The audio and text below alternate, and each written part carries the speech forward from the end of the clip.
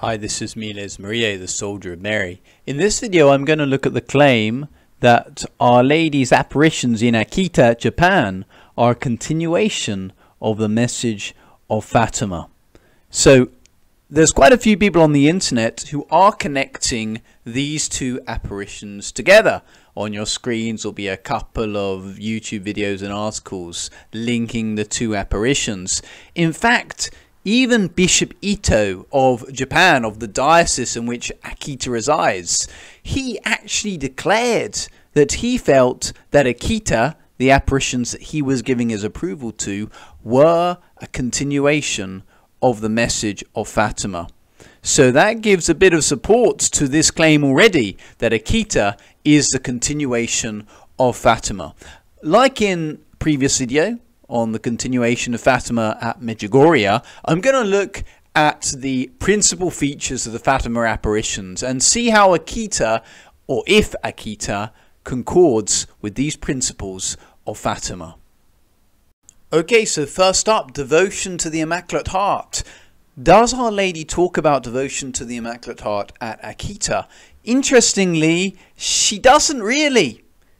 The word Immaculate Heart does not feature in the three. There are three messages of Our Lady at Akita to Sister Agnes. Sister Agnes, a handmaid of the Blessed Sacrament, begins to have locutions as she gazes upon the statue of Our Lady in her chapel. She also experiences astigmata in her hand, and the statue of Our Lady weeps blood, and it weeps human tears, and it sweats as well.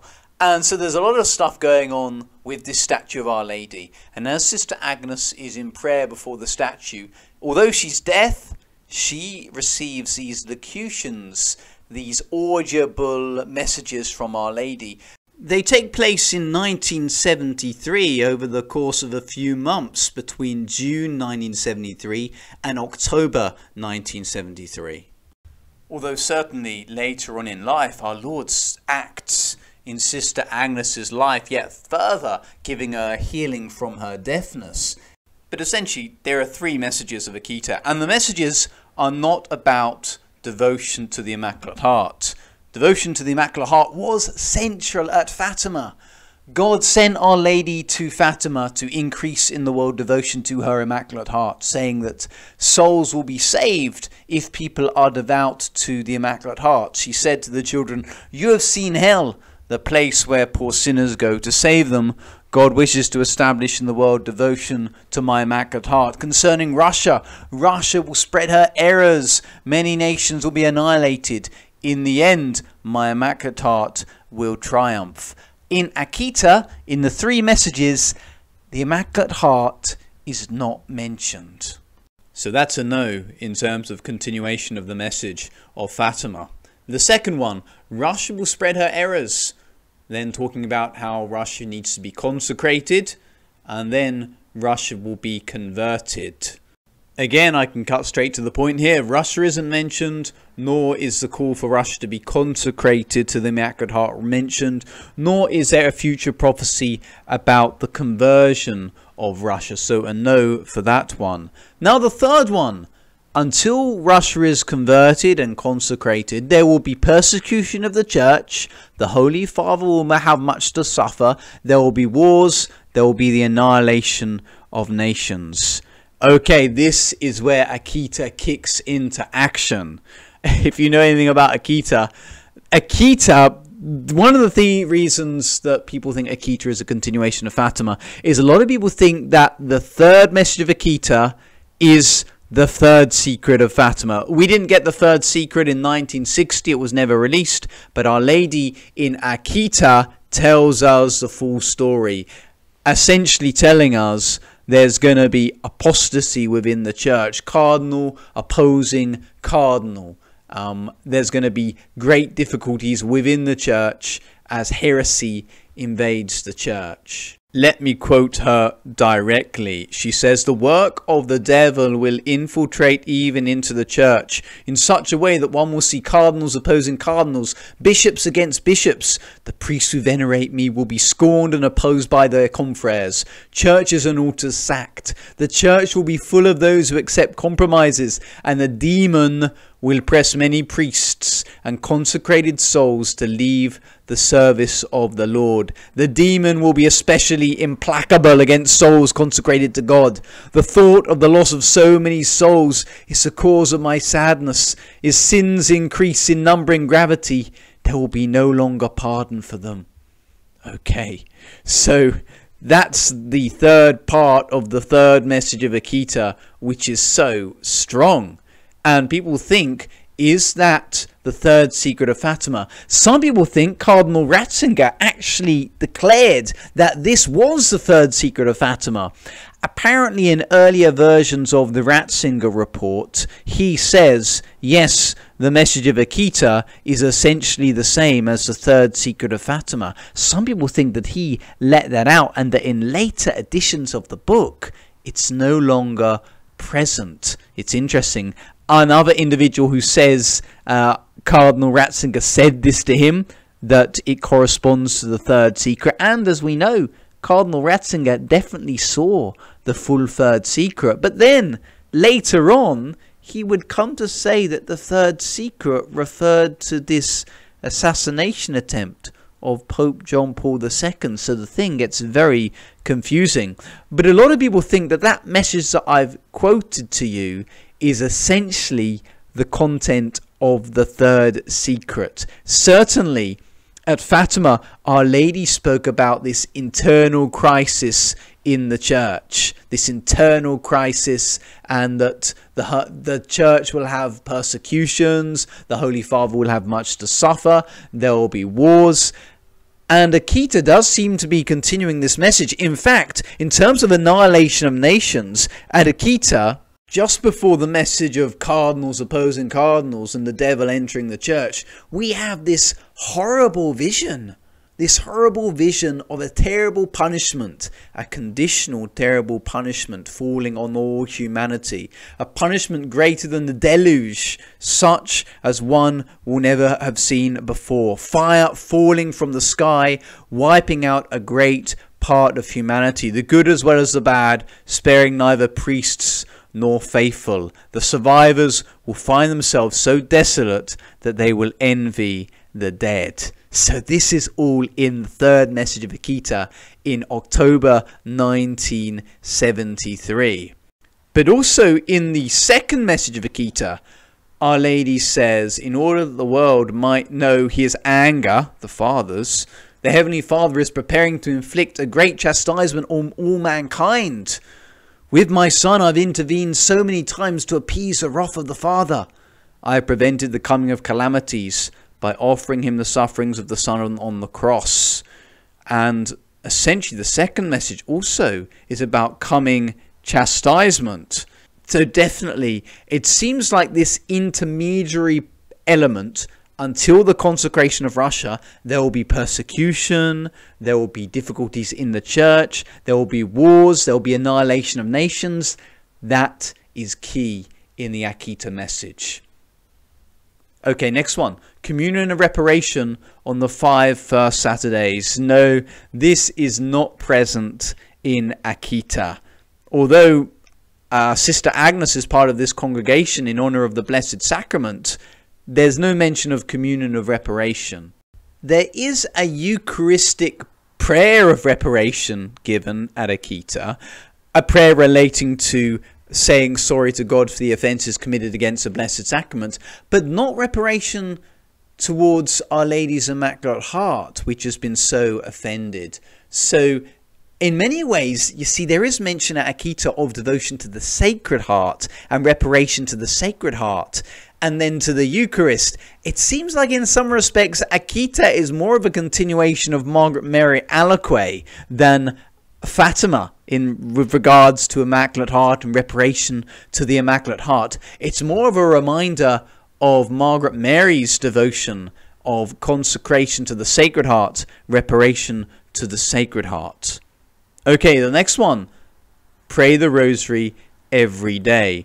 At Akita, Our Lady does tell the community to pray the rosary every day. In fact, she says, each day recite the prayers of the rosary.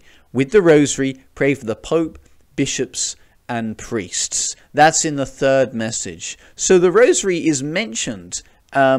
That's definitely a part of the message of Akita. It's in the third message. There's only 3 messages, and one of them has pray the rosary every day. So it does seem to be there in a big way.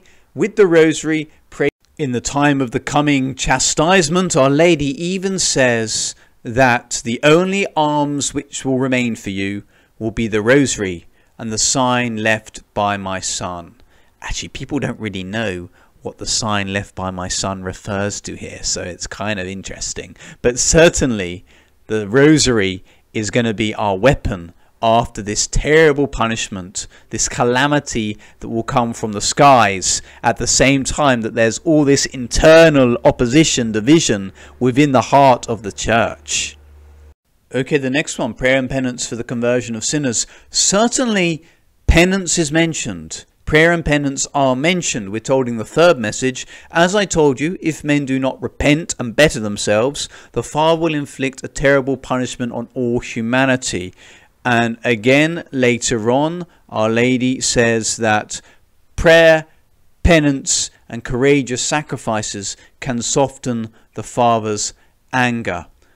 Again, I have prevented the coming of calamities by offering the suffering of the Son on the cross, his precious blood, and beloved souls who consecrate him, forming a cohort of victim souls. So there is certainly a message about penance, repentance. What about for sinners in particular? This message seems to be about penance in order to prevent calamities. There is something, though, about conversion. In August, Our Lady says, many men in this world afflict the Lord.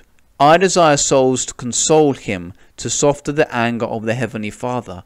I wish, with my Son, for souls who will repair by their suffering and their poverty for the sinners and the ungrateful. So again, it's reparation actually. Sinners are mentioned there, but it's not prayer and penance for the conversion of sinners. It's prayer and penance in order to console our Lord, which is in Fatima, because Francisco feels called to do prayer and penance to console our Lord, who appears to him as upset in some way. So maybe there is a continuation, but it's not the Jacinta style of penance for the conversion of sinners.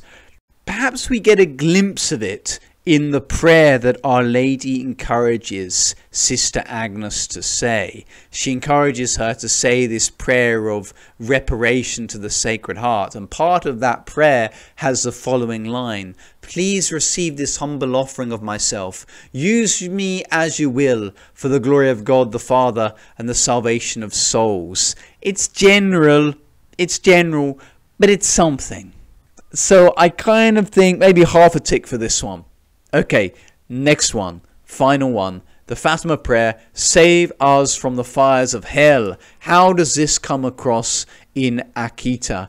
Well, Our Lady never mentions hell in Akita, so we don't have the same emphasis on saving souls from hell. There is this thing about the demon being very active, the demon leading many souls away from consecrated life. I'll repeat the line again. The demon will press many priests and consecrated souls to leave the service of the Lord. The demon will be especially implacable against souls consecrated to God. The thought of the loss of so many souls is the cause of my sadness. If sins increase in number and gravity, there will no longer be pardon for them. So there we go. That last bit is a bit strange about there'll be no longer pardon for them. How that works, I'm not sure, because the sacrament of confession is always going to work. But maybe it means that the chastisement will come And so if you are in the state of mortal sin, it's going to be too late for you to repent, to go to confession. Perhaps that's what she's referring to. There's no mention of hell in the apparitions. There's a mention of a hellish punishment upon humanity, fire falling from the sky, destroying good and the bad alike. But there's no, oh my Jesus, forgive us our sins, save us from the fires of hell, lead all souls to heaven, especially those in most need of thy mercy. I read myself some years back that Sister Agnes had been taught that prayer by Our Lady during the apparitions at Akita, and that she had never come across it before, and she was taught to say it at the end of the rosary. But you know, I can't actually find any evidence of that online. I can't find anyone else saying this, really. It seems like maybe it was a rumor, something I'd misheard when I was younger. So the last one, a repetition of the Fatima prayer, that's not really there at Akita. So overall, what can we say? Is Akita a continuation of the message of Fatima? In part, I think it is. But Akita has its own special emphasis. It has its special emphasis on that section of the Fatima message, that there will be a persecution of the church, there will be an annihilation of nations, the Holy Father will have much to suffer, all the stuff that happens before the triumph of the Immaculate Heart. If Akita is a continuation of Fatima, it's more of an amplification of a little part of the message of Fatima, with some trappings of rosary each day, and penance, and reparation, and even, the Sacred Heart is featured at Fatima, because Our Lady says that the Immaculate Heart is to be placed alongside the Sacred Heart, not to be forgotten about. So I think we can say Akita is a continuation of Fatima, but I do have questions about Akita. I do have questions about it, because this whole thing about the fire coming from heaven that was meant to be immediate, this was 1973. We're now in 2021. Sister Agnes, what has happened to her? All this stuff is really interesting, but that's going to be another talk for another day. I hope you found this video interesting. I think we conclude that Akita is, in some way, a continuation of the message of Fatima. May Almighty God bless you. May Our Lady intercede for you. In the name of the Father, and of the Son, and of the Holy Spirit. Amen.